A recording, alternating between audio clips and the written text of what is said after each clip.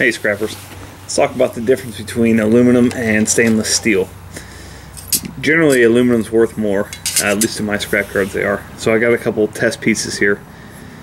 Generally you can tell by the weight, but that's not always 100% accurate. So what you got to do is get yourself a little bench grinder here, turn it on, and take the piece of metal, run it up against this, and look for sparks. If there's sparks, that means it's stainless steel. If there's no sparks, that means it's aluminum. Now it's middle of the day here, so I'm not sure how well we'll see the sparks, but that's how you test it. So let's run a couple pieces through. First off, I've got a piece of gutter here. It's very light, so I don't expect to see any sparks.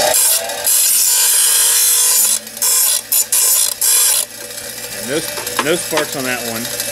And this, like, it actually says stainless steel on it. A little piece of, like, maybe machine metal or something like that. So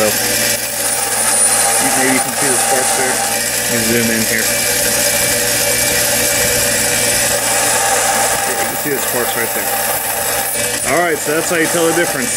Pretty simple and easy way to make a little bit more money. Robbie 2 Scraps out.